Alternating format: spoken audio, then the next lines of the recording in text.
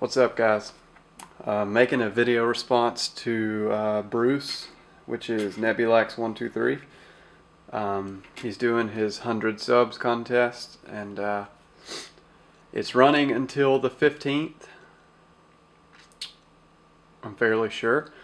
And all you have to do to enter is be one of his subs. So if you like my channel, then chances are you will like Bruce's. So I suggest you go sub to him and get in on his contest and have a chance to win some of the generous things he's giving away. So contest is real easy and creative and fun.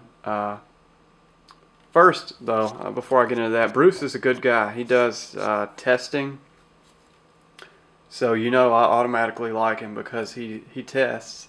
Kylie, Bruce, all the people that do the testing, I love watching it because it's of particular interest to me. And also, he's just a really laid-back guy. He's been around the block. He knows what he's doing.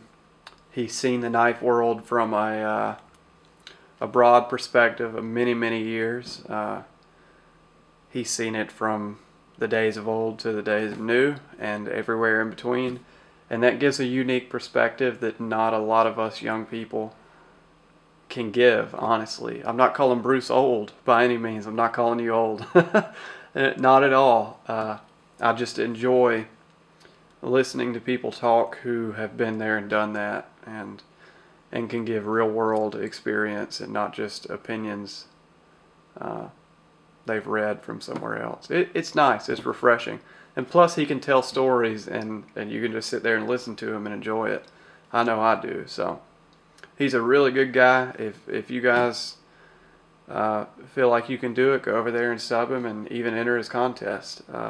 He's more likely to push out some cool more testing vids and stuff like that if he has more subs. More support equals more videos, and that's the cycle of YouTube. So his contest was name Santa's utility knife, his pocket knife, and also name Santa's bushcraft knife and why. I think I'll start with his utility knife, his pocket knife, his EDC. Santa has a big coat on, and last time I was talking to him, he was really into carrying two knives like I do. I really love carrying two knives, and that's kind of who I got my idea from, was from talking to Santa. And my fiance smirking over there. She didn't want me to tell everybody that I actually talked to Santa. So he's really into carrying two knives, and I really understand that because I always at least have two knives on me, one in the right front pocket and one in the left front pocket, sometimes one in the right rear pocket, and maybe sometimes one in the left rear pocket too. So I can have up to 4 knives on me if I'm feeling really neurotic and weird that day. Santa doesn't just carry one knife, and that's cool. That's his prerogative, and the main reason is because one knife just doesn't do it for Santa. If he was stuck with one knife, it would of course be the Swiss Army knife, because Santa is an original dude, and the Swiss Army knife is the quintessential original utility knife. I mean, you have your blade, which I just tested, and we found out it performs exceptionally well. And Santa knew that already, and he's been trying to drill that into my head for a while, but I'm hard-headed, so I had to test it for myself. I'm sorry, Santa. I apologize. You were right.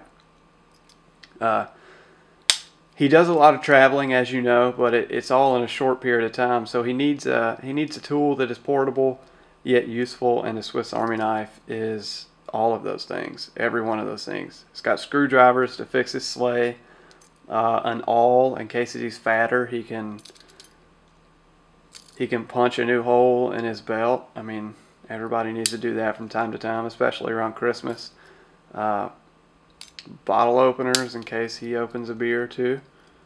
Can openers, food. I mean, the reindeer have to eat, so that's a big one.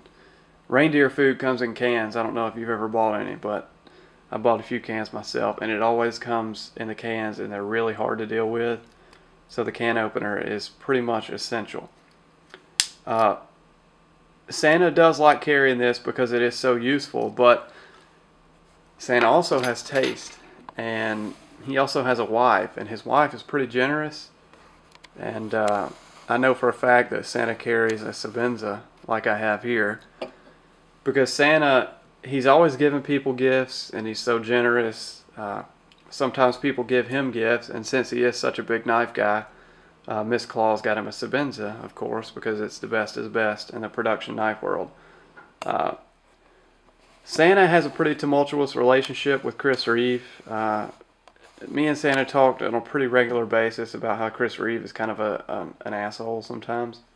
And he's a smart guy, makes really nice knives, but he doesn't have the best people skills. And Santa is all about people skills. I mean, he's all about making people happy. So him and Chris Reeve don't jive. So it was up to Miss Claus to get him a Sabenza. And while Santa doesn't agree with everything Chris Reeve does, he really does like Chris Reeve's knives. So he always has one of these on him. It reminds him of Miss Claus when he's out halfway across the world on December 25th. This reminds him of his wife and brings him back home. And I think that's good. Anything that can remind you of home is more than welcome. And Santa's a regular dude just like us, so he's gotta get grounded from time to time. I haven't gotten to talk to Santa about his bushcraft knife, so I kind of speculated here. I kind of made some assumptions, and I think I was wrong. First, I went for the SE4 because, you know, he's a bushcrafter. He may have to land and build a fire or something, bust down some logs. It's thick enough to baton with, all that, but it's heavy. And Santa already carries a lot of stuff in his sleigh, and the reindeer hate it. They don't want a knife that weighs half a pound in the sleigh when he could have something that's lighter. So this is wrong. Santa doesn't use this. Santa uses the plain old carbon steel Mora.